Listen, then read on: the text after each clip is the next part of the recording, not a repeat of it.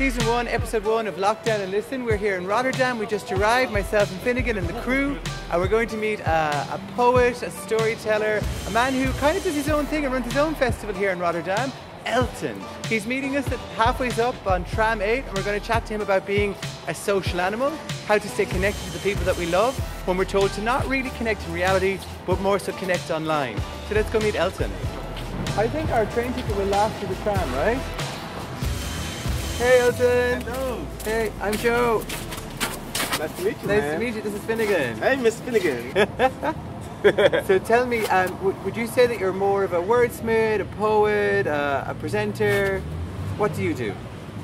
I think I'm more like a combination of somebody who enjoys life Good. and loves to talk a lot. Yeah.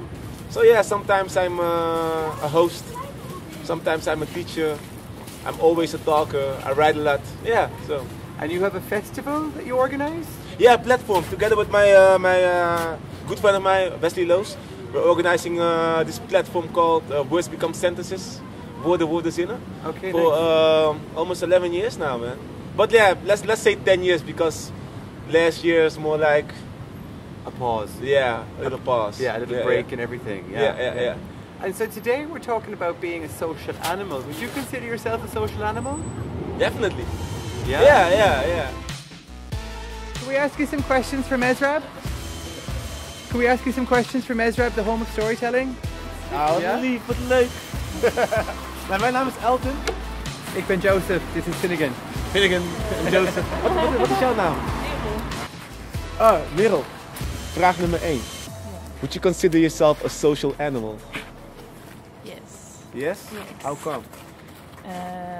Because I think it's important for people to interact and learn from each other and have fun with each other and yeah, I don't think I would survive this whole epidemic without my friends and my family. Would you call yourself a social animal? Social, not so much, no. No? No. So you were saying that you lived in Amsterdam for 30 years, which is amazing, and now you live in Rotterdam. And have you been here for all of lockdown? Yeah. And do you think it's possible to stay in touch with people and have enriching connections if you're not allowed to go and physically meet them? Well, the thing is I work 4 days a week, Oh, great. so I'm in touch with people no matter how. You know, it's my job. Yeah. In private time, I like to be solitaire. Because you still have that social connection at work 4 days a week. Yeah. Yeah? Yeah. Gorgeous. So you have the balance. You have both. You have like alone time and people time. Mm-hmm. Yeah. And would you prefer more alone time or more people time? More long time. No, I think it's difficult. I've had the same struggle as well because I think you meet new people mostly when you do something that you really like, that you're really interested in. Do you think it's possible to fall in love or to make new friends? I fell in love. I have a new girlfriend. Oh yeah? Yeah, it all happened. Yeah, it happened. How did you meet? It's gonna be on camera, right? I can. Tell me. I've just met you and I want to know how you met your girlfriend. Yeah. Those lovely people eating lunch. I'd say those lovely people eating lunch would definitely chat to us. Are they still having lunch? I want them to finish their snack. Oh. Shall we descend upon them? Sorry to interrupt. Yeah. Could we ask you a couple of questions for Mezrab, the home of storytelling in Amsterdam? Sure. Oh, thank you so much. Did you find love in the last year or new friendships? Yeah, well, actually just last week I made a new friend, a guy from England, because I was applying for this English school and he was all alone in the office. He said, "Oh, you want to come by for coffee?" I said, "Sure." Connor from Manchester, he was called.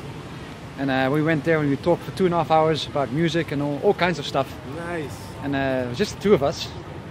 Since then we've been good friends actually, well, since a week or so. Okay. So, and do you think you've had to make any sacrifices this last year? Nah, I think not so much either, because I'm a florist, so in this country I'm allowed to work as a florist, like normally, on a normal basis, so I think I'm also quite lucky, I would say. And were you working in the florist this weekend? Yes, Yeah, I exactly. did. So I've lived in the Netherlands for I think 7 years, and the thing I love the most is the flower industry. And I went to my local florist who I love the other day, and I was on Saturday. I was like, "Where are like your bouquets that you normally make up, and I can just pick one?" And they're like, "It's Valentine's weekend. We're busy. We're exhausted. I'm sorry we didn't make the bouquets." And I was looking at her going like, "I'm so sorry. Of course you're busy." So how busy were you this weekend? Oh my god. Look at the hands, yeah. You can look at my So hand. thank you all for your time, and I'm going to say, where can people buy your art so they can support you? Well, on my website, Which is? www.vincentdehaan.com. And where can people buy your flowers? Well, actually, I just quit for my job. After Valentine's weekend! You work so hard. No, that's true. I haven't been able to hug my mom for like a year, and it's. I see that it's really difficult for her as well, because she tells me every time like, "Oh, I wish I could give you a hug, but I don't want to risk it." It's a big sacrifice Yeah, out of it is, love. yeah. Yeah. It's Yeah. amazing. Okay. But I must know, what is the Dorito plan? Oh, well, I saw it was in the bonus, so I was like, I'm gonna treat myself. Good so! Yes, as it should be. Of course, you have to treat yourself sometimes. And what was your name? Meryl? Merel, yeah. Meryl. I'm Yeah. Joseph, Elton, Nice to meet Finnegan, you. Alexis, and Anastasis. Really nice. Yeah, it was lovely to talk to you. And please check us out on Mezrab. Yeah. So you know that February is Black History Month. Yeah. Can you tell us a really quick story about what Black History Month means to you, if anything at all? Yeah, we celebrate strength. We celebrate change. We celebrate those stories who aren't been told yet, or the stories those are forgotten. I think it's very important.